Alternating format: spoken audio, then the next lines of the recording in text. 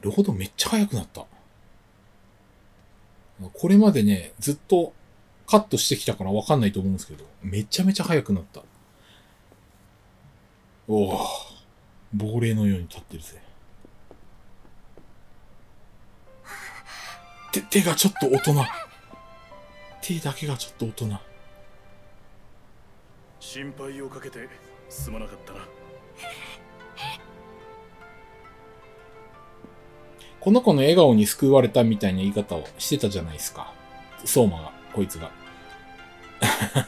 お前はいいのかよ。やっぱこのニコニコ笑う人っていいっすよね。なんか、本当に、なんか、それだけでこう、ポワーってなっちゃうね。ニコニコしてるだけで。返しただけです。あなたに命を救われた。ポワーってしちゃう。ポワポワポワーってしちゃう。これでひとまず時間は稼げたが。いやー、ちょっと属性、いや、でも武器失敗したわ。もう魂である、魂がもう失敗だった。そもそも。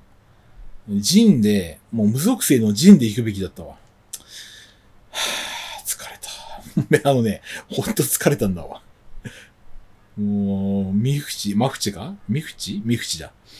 三淵がなんか強くて。大変だった。キッカ、もうあんな無茶はやめてほしい。いやー、もうそれも言ったるなや。もう里を守るためにやったんだから。姉様、生きた心地がしなかった。君もそう思うだろう。まあでもどっちにしろあれだね、キッカーをかばう。そりゃそうだよね。助かった。ありがとう。助かったにしようかな。あなたの役に立てて、私は幸せです。君までそんなことを。そりゃ言うわ。聞いて姉様、私嬉しいんです。皆さんと同じ戦場に立つことができて、皆さんをこの手で守ることができて。ちょっとごめん。さっきの供養の元モノノフ訓練兵を、ちょっと訓練生を思い出して。俺、あそこ、もう一回見返そう、後で。めちゃくちゃ面白いよね、あいつ。急にバカみたいなこと言い出したから。もうそれ言わなくていいじゃんっていうね。もう何十年前の話だよって。アホだわ、悪よ。だや、もう、本当愛されキャラよね、本当。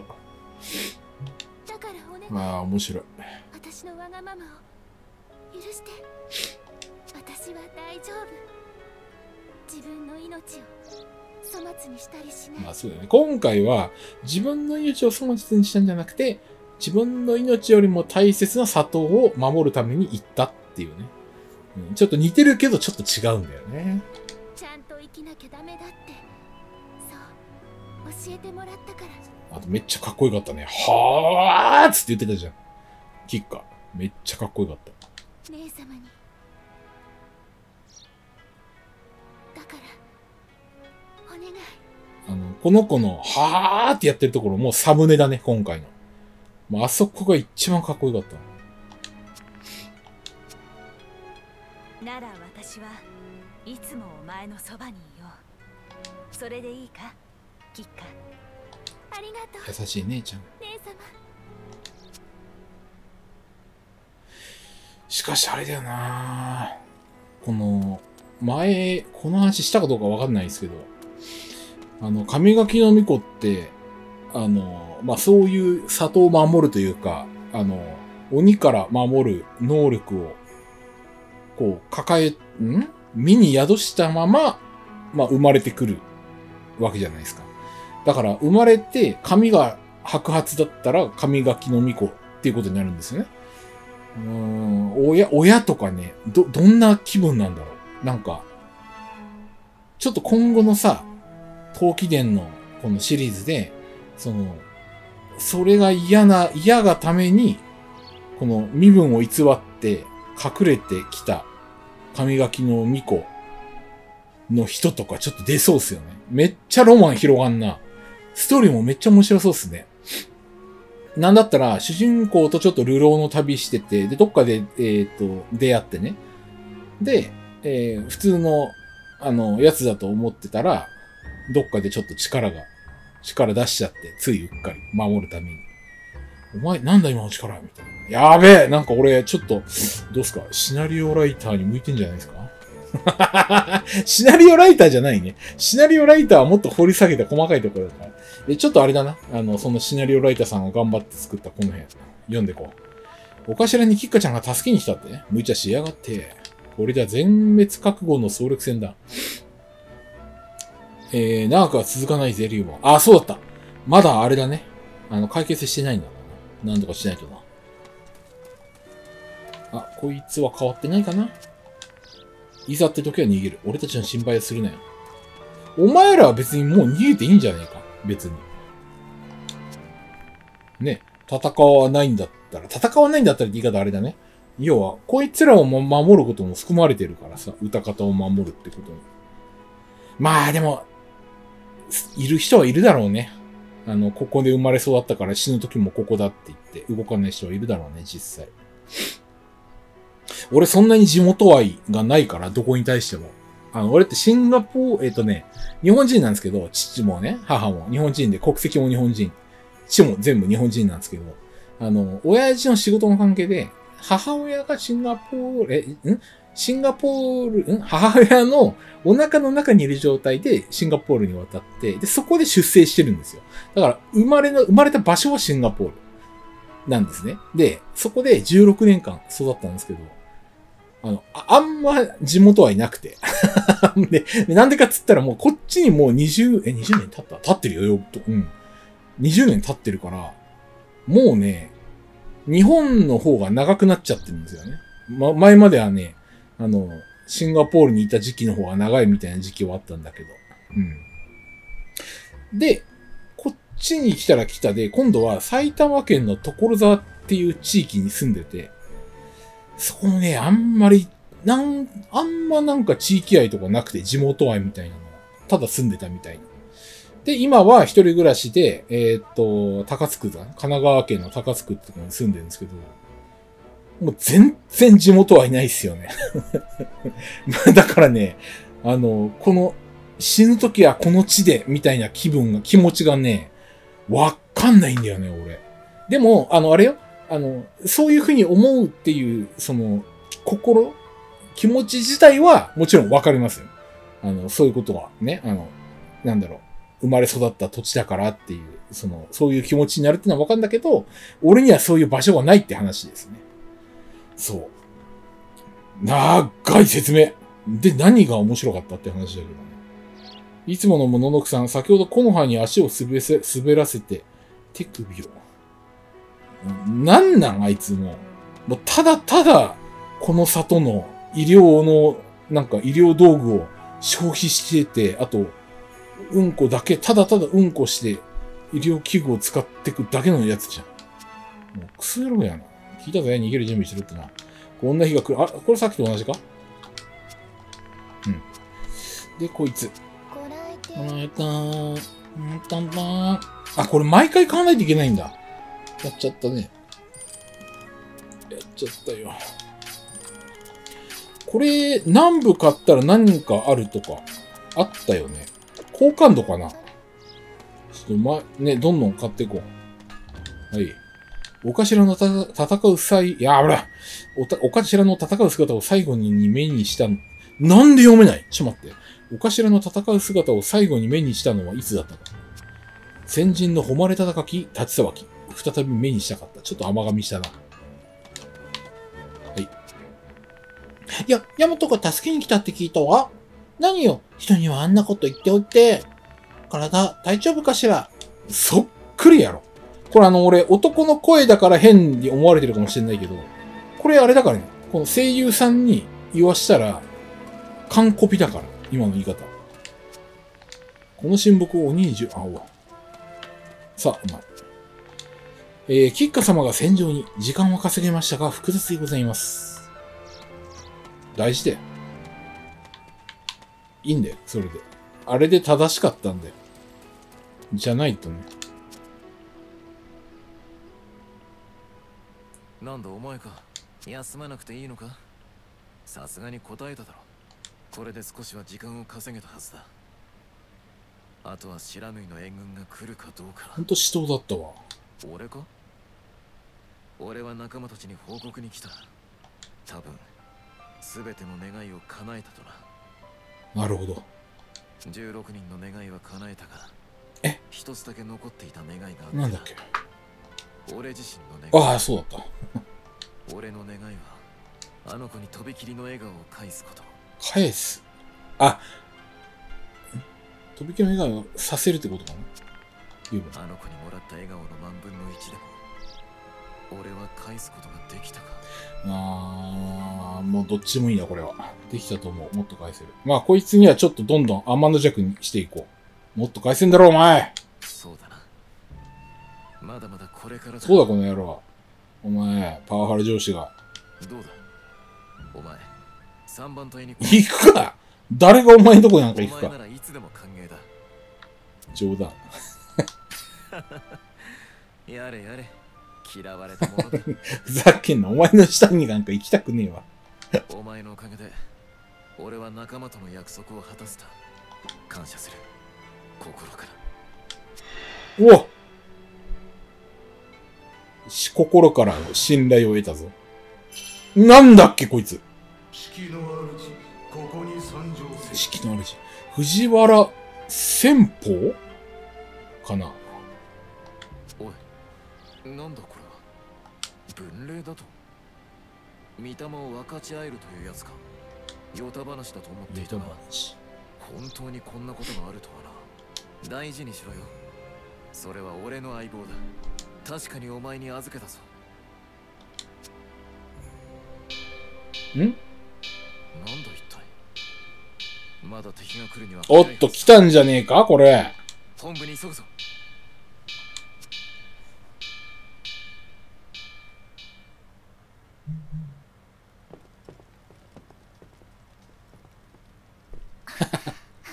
おお、レキだ。すまない。ずいぶん遅くなってしまった。きっと待っていてくれると信じていた。知らぬい独特な、ちょっとあれかな、青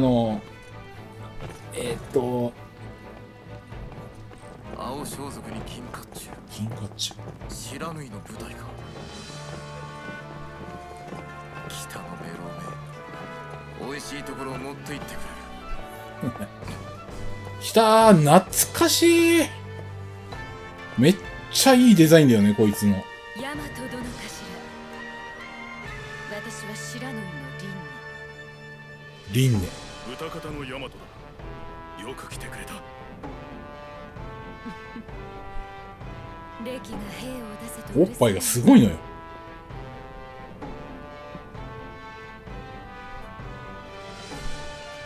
あなたが隊長。話は歴から聞いている。我ら知らぬいの百鬼、これより貴様に加勢する。貴様って言われた。はい、どうもこんにちは、リュウボンです。さあ、めちゃくちゃ久しぶりにね、パソコンに向かって喋ってる。いや、それはないか。それはないな。めちゃくちゃ久しぶりにね、動画撮ってますが。まあ、いろいろあったっちゃありましたね。めちゃくちゃ時間空いた。さっき、投稿日はちょっと見てないんだけど、最後の録画データがもう8月なんですよね。もう2ヶ月、3ヶ月ぐらい経とうとしてるっていう感じで申し訳ないんですけど、引っ越しをね、ちょっとね、始めて、で、マジでね、8、9、10は本当に、バタバタしてたんですけど、まあ、11月入ったぐらい、ちょっと前ぐらいから、実は手は空いてたんですけどね。まあ、ちょっとね、いろんなゲームもリリースされて、ちょっとそっちやってましたね。つうわけでね、やっていきましょう。さあ、おっぱいの輪廻が仲間になったのかな？まだ多分、選べないかもしれないね、まだ。まあちょっとルーティーンだけやって、やりますか。そうだった。こんな状況だったね。で、行くぞ。あ、そう、ごめんなさいね。最後のムービーはね、どこで終わったっていうのはね、ちょっと覚えてたんだけど、そうだったね。リンネが到着して、じゃあこっからちょっと百鬼夜行行ったろかいみたいなところだったね。本当に来るとはな。面白い。一発派手にぶちかますぜ。歴がやったわ、リュウボン。今度は私たちの番よ。威風堂々たる佇まい。あれがしなりのお頭、リンネ殿か。甘神は愛嬌。やりましょう、リュウボンさん。今度こそ鬼を打ち払う時です。やるよ。お前は。おら、お前。レイザーには従わずとも仲間は守るか。やれやれ。北のメローメ。10年前、何年前だっけ ?15 年前だっけの話してんのかな。行こう、先輩。大切なものを守るために。北のメローね、さすがに口説くのは無理か。やめとけ。まず、あいつに先に勝たないといけないっていう、高いハードルがあるから。参りましょう、リュウボン様。この戦力なら互角以上に戦えるはずです。頑張るよ。正気であると認めます。この銃の放火で鬼を撃滅します。よろしく。北のメローにばかり美味しいところはやらん。俺たちも派手にかますぞ、リュウボン。よし。で、最後お前だ。準備はいいかしら。私とレキ、あなたとフォローで組むわ。目標は敵中央。真正面からぶち当たって敵の喉元を切り裂くわ。怖いこと言うね。左翼は百鬼隊、右翼は知らぬい。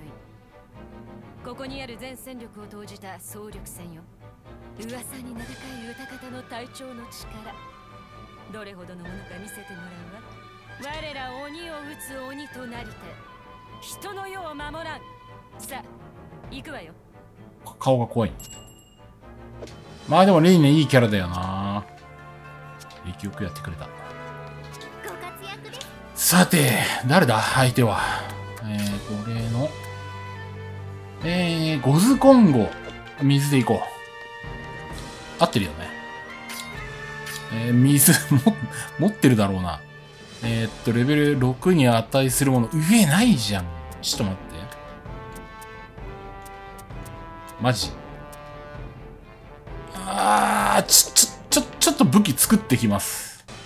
はい、急遽ね、ちょっと作ってきたんだけど、若干弱い。ちょっと待って、これじゃわかんないな。今まで装備してたのが、ランク6のものをね、装備してたんだけど、この辺とかね、この辺とか。だけど、ちょっとね、5までしか作れなくて、で、こっからちょっとね、あれ作りに行くのもだるいので、まあ、これで頑張るかな。まあ、でも、属性持ちだし、で弱点ついてるので、で、こっちはあれもあるんでね。属性、旧姓もあるでしょ。詳細。旧姓、旧姓ないんだ。あった。うん。旧姓もあるし、形成能力は高いよね。やっぱ弱点だと。ランク低くてもね。そのぐらい強力ってことや。はい。そういう感じで、ちょっとこれで、行ったりましょう。なかなか、はい。行きますよ。もう決まってんだね、枠が。で、ちょっと属性上げてほしいなぁ。頼むよ。こういう時に限って出ないんだよな。クソか。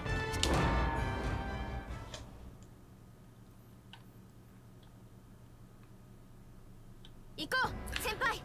さあ。あなたのお役に立つ。よし。行ったろうぜ。めちゃくちゃ久しぶりだけど、覚えてると思うよ。こいつの。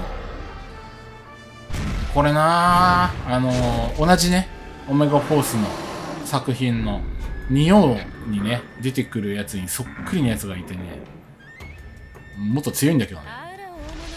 やべ。オッケー。あれ今俺、いいこと言うね。平気だった。やっぱ強えな、属性持ちゃ。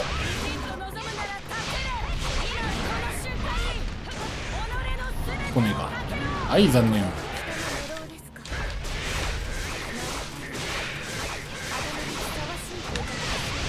やばいよ、それは。でも大丈夫。うわ、怖い。名乗り上げてる。俺も名乗りたい。俺は、なんだ、何のリュウボンって言えばいいの俺。よいしょ。危ねえ。いやー、うっとしいなー、この地形ダメージで。陶器での地形ダメージってえぐくない？もうボーン吹っ飛ぶでしょ。あ、やば。まあ今見えてたから、だから脳幹でミスしてないのと同じ。くっそイエーイ、生き返ったーだ。怖っ。まあ脳幹で今のっていうか、防具ちょっと見直さないとだね。うわ、いや危ねえムカつくこいつ。ちょっとあれだね、ためとこう。オッケー。うわ怖い。大丈夫、まだ死ねない。危ない、大丈夫でしょ。してたか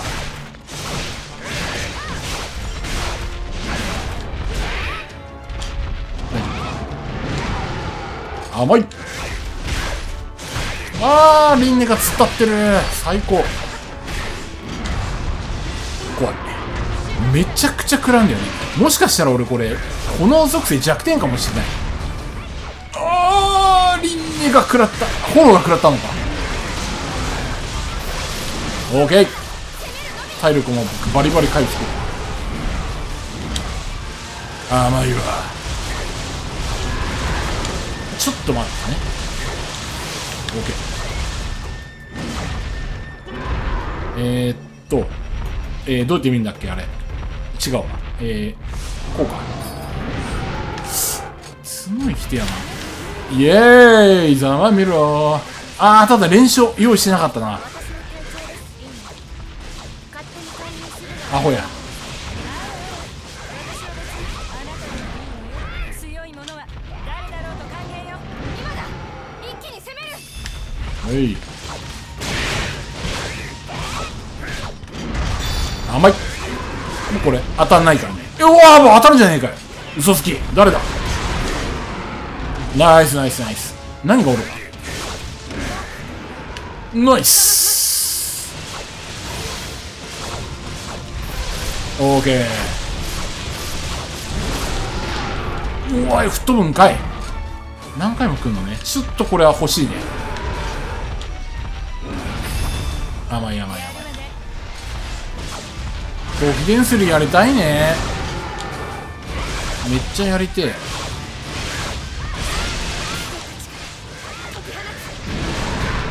いってこれ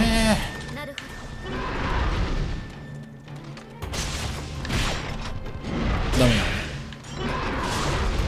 おーい、集まれ。ダメだ、集まらん。オッケー、いい感じ。角は無理か。いや、角いったっぽいな。いいよ。よっしゃい。いいね。角は見えねえな。いってるね。オッケー。何も残ってない。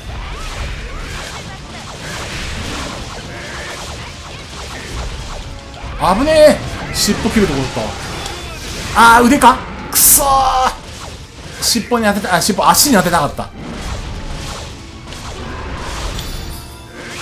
ほい。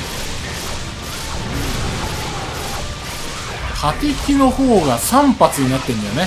ちょっとね、スキル構成少し変えて、痛い。変えてあるから、実はね、大丈夫。これ怖いよね。ナイス。素晴らしいよ。で、次。甘い。いいぞ。おい。気持ちいい。連勝。いいぞ。いやー、やっぱ属性合わせると楽勝だよね、このゲーム。こいつタックル。あれタックルしてこないよ。ゴーエンマンみたいな。同じ骨格なんだけどね、ゴーエンマン。おーい、長い。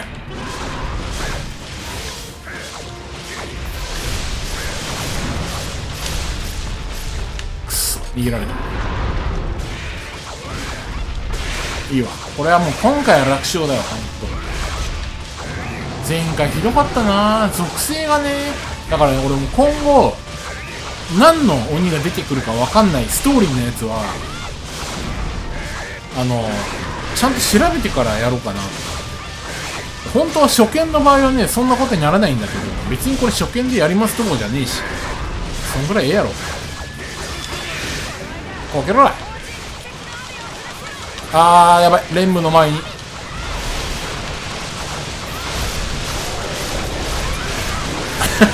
もう、めちゃくちゃ。なんかあれだよね。3D 酔いとは別で酔いそうだよね。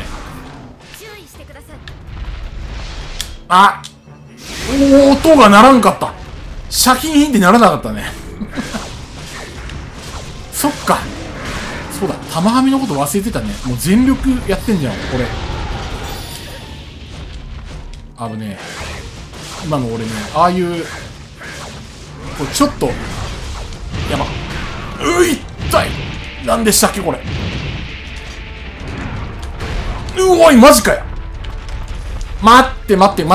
お前、それはないやろ。ちょっと。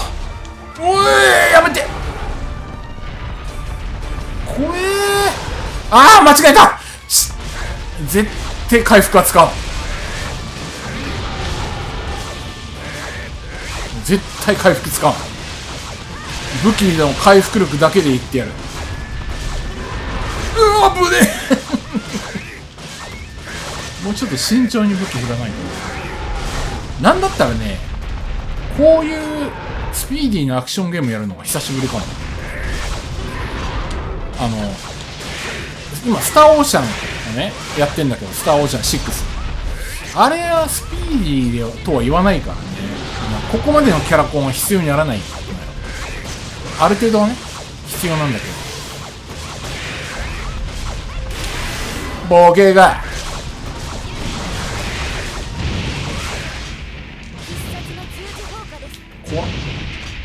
怖っ。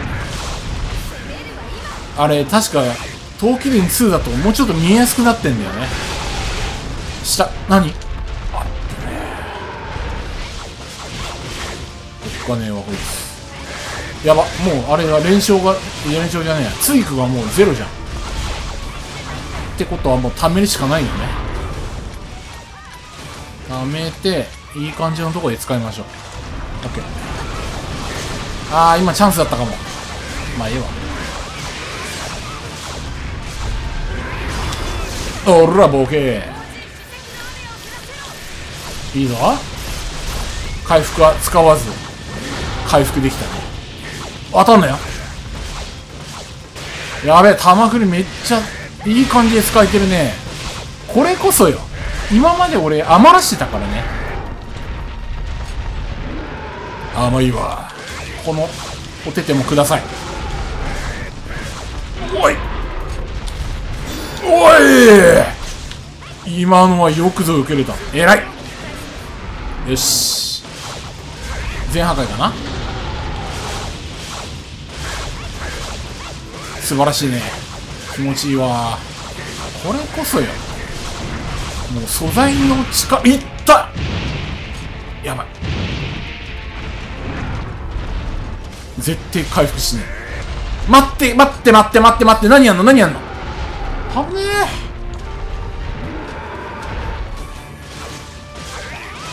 回復使わねえ。やばい。レキじゃねえや、リンネが回復してくれたよ。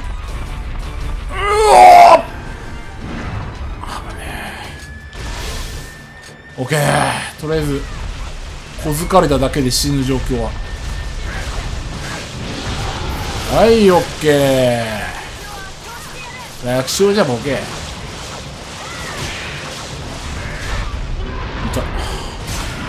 はい。いやー楽しかった。最後リンネがさ、玉振り使用回数回復してくれたんだよね。サッチン見たまだっけ、長谷川平蔵。いや左翼と右翼の戦況楽しいね、やっぱ、闘技ね。問題ありません。皆さんなら勝利しているはずです。そうだな。きっと勝っていると信じる。大丈夫、大丈夫。こいつが百鬼夜行の主力のやつだったんだよね。倒せてよかったねって感じだ。